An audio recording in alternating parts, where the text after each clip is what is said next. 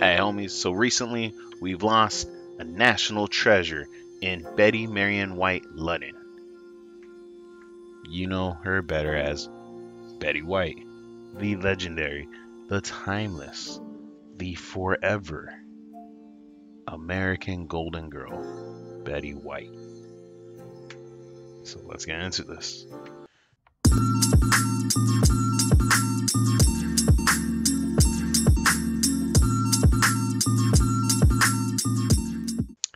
Betty White was an American actress and comedian, a pioneer of early television with a career spanning over 8 decades.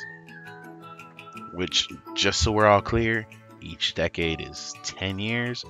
8 times 10 equals about 80.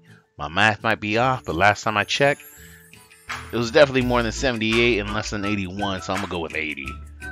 And just to be in television or media for 80 years is absurd. As a pioneer of early television with a career spanning over 8 decades, White was noted for her vast work in the entertainment industry and being one of the first women to work both in front of and behind the camera. She was the first woman to produce a sitcom in the United States titled Life with Elizabeth, which contributed to her being named honorary mayor of Hollywood in 1955. White is often referred to as the first lady of television, a title used for a 2018 documentary detailing her life and career. After making the transition to television from radio, White became a staple panelist of American game shows including Password, Match Game, Tattletales, To Tell the Truth, The Hollywood Squares, and the $25,000 Pyramid. She was then dubbed the First Lady of Game Shows. White became the first woman to receive the Daytime Emmy Award for Outstanding Game Show Host for the show Just Men in 1983. She was also known for her appearances on The Bold and the Beautiful, Boston Legal, and The Carol Burnett Show. Her biggest roles include Sue Ann Nivens on the CBS sitcom The Mary Tyler Moore Show, Rose Nyland on the NBC sitcom The Golden Girls, and Elka Ostrovsky on the TV Land sitcom Hot in Cleveland. She gained renewed popularity after her appearance in the 2009 comedy film The Proposal, and was subsequently the subject of a successful Facebook-based campaign to host Saturday Night Live in 2010, garnering her a Primetime Emmy Award for Outstanding Guest Actress in a Comedy Show. White earned a Guinness World Record for longest TV career by an entertainer in 2014 and in 2018 for her lengthy work in television. Basically, that means she gained the longest TV career by an entertainer and then beat her own record like 4 years later. Yo, if you set the record, beat the record, rebeat the record, and you beat yourself later, come on, like that's pretty dope right there. White received 8 Emmy Awards in various categories, 3 American Comedy Awards, 3 Screen Actors Guild Awards, and a Grammy Award. She has a star on the Hollywood Walk of Fame and was a 1995 Television Hall of Fame inductee. Betty Marion White was born in Oak Park, Illinois on January 17, 1922. She stated that Betty was her legal name and not a shortened version of Elizabeth. She was the only child of Christine Tess, a homemaker, and Horace Logan White, a lighting company executive from Michigan. Her paternal grandfather was Danish and her maternal grandfather was Greek, with her other roots being English and Welsh. Both of her grandmothers were Canadians, by the way.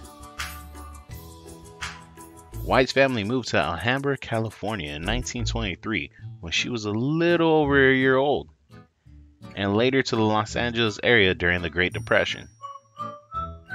To make extra money, her father built crystal radios and sold them wherever he could. Since it was the height of the Depression and hardly anyone had a sizable income, he would trade the radios in exchange for other goods, including dogs on some occasions. I mean, like, radios do spread knowledge and voices, but a dog is a man's best friend. So if I could change a voice for a new friend, why not? White attended Horace Mann Elementary School in Beverly Hills and Beverly Hills High School, graduating in 1939. Her interest in wildlife was sparked by family vacations to the Sierra Nevadas.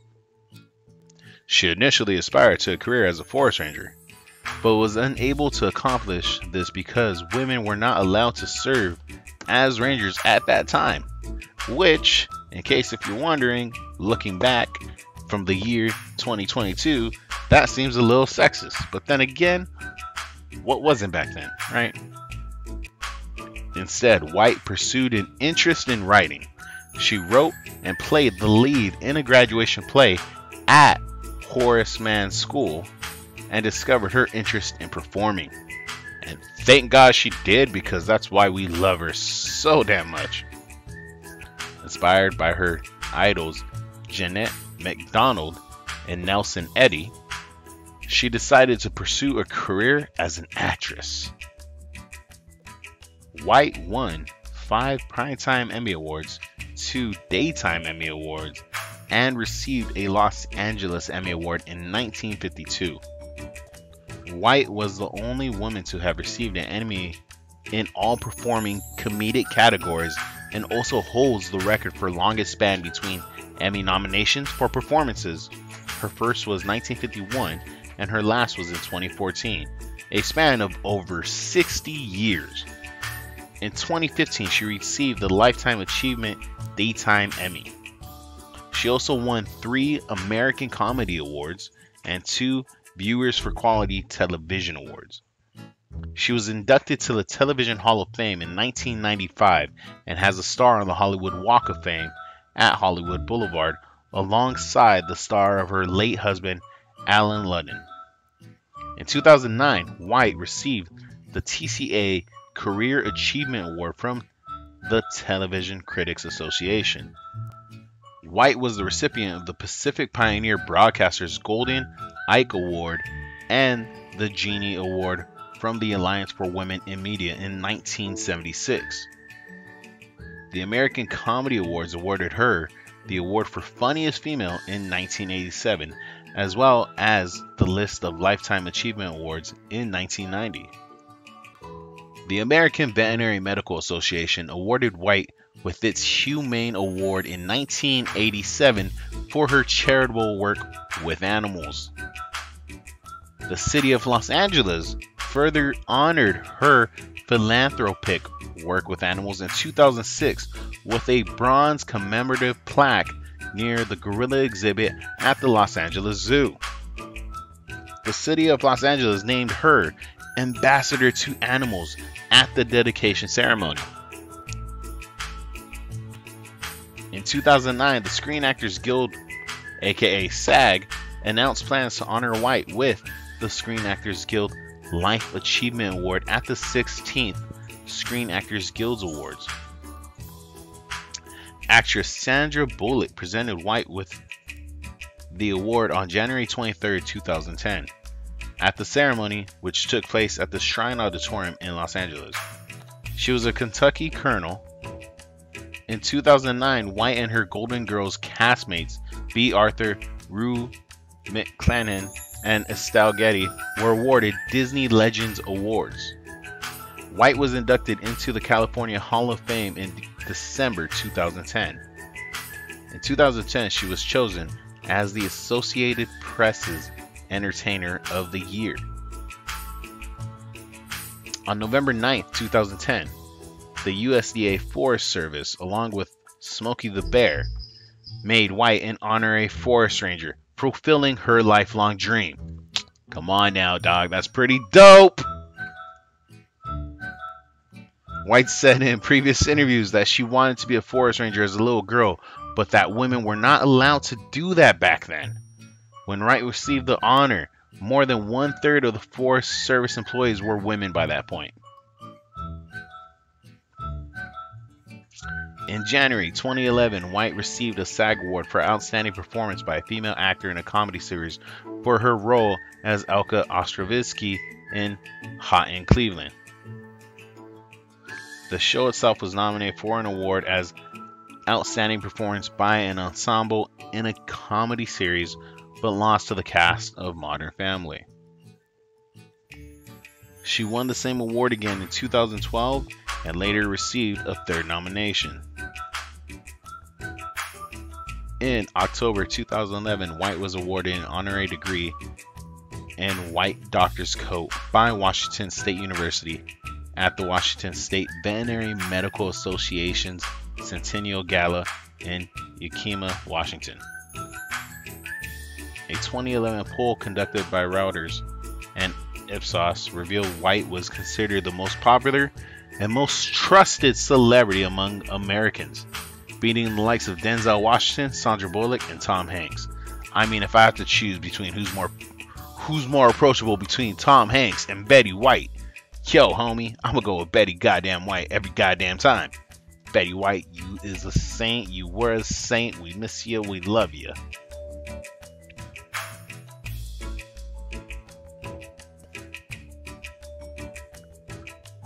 White was a pet enthusiast and animal welfare advocate who worked with organizations including the Los Angeles Zoo Commission, the Morris Animal Foundation, African Wildlife Foundation, and Actors and Others for Animals, which basically means actors and others, as in non-actors and other than actors, for animals. Her interest in animal welfare began in the early 1970s while she was producing and hosting syndicated series The Pet Set, which spotlighted celebrities and their pets. It was basically a set of celebrities and pets. As of 2009, White was President Emerita of the Morris Animal Foundation,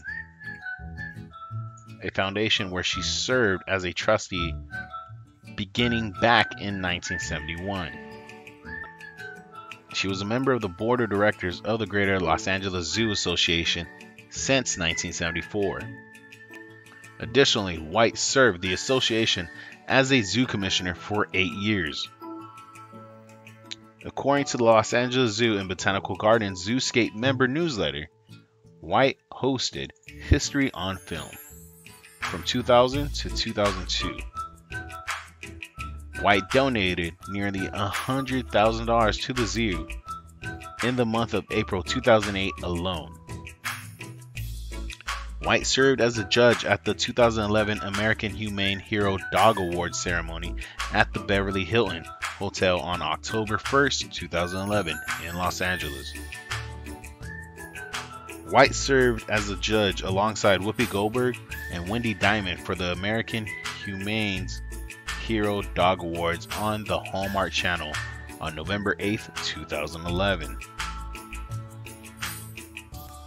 1954, as the Betty White Show became national across the United States, White was criticized by many in the southern states for having Arthur Duncan, a black tap dancer, on her variety show and was asked to remove him.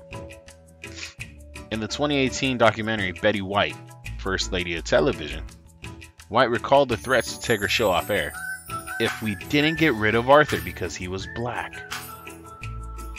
She refused, saying, "He stays. Live with it." That's pretty gangster. I don't care who you are. Like, hey, we're not going to put your show on the air if you keep this guy on. Yeah, well, just got to deal with it, homie. Yo, Betty White came out guns blazing. Betty White just over here standing her ground. Betty White was quite the gangster. In 2017, 63 years after the show was canceled, Duncan appeared as a surprise guest on the series premiere of the reality talent series Little Big Shots, Forever Young, where he performed and reunited with White, later thanking her again for her support. A supporter and advocate of LGBT rights, White said that if a couple has been together all that time. And there are gay relationships that are more solid than some heterosexual ones. I think it's fine that they want to get married. I don't know how people can get so anti something. Mind your own business, take care of your affairs. Don't worry about other people so much. In 2011, White said she always knew her close friend Liberace was gay and that she sometimes accompanied him to premieres. Hey homies, for the record, I don't think this video does Betty White justice. I don't think we really could for someone that has had a career spanning 8 decades. However, Betty White, for everything you've done for television, comedy, entertainment, animal rights, equality, racial and gender, and just sexual orientation, just what you've done for equality in multiple spheres and for American culture and pop culture, just culture in general for the world. We collectively thank you. Alright, homies, y'all be safe. I'll catch you on the next one. Take care.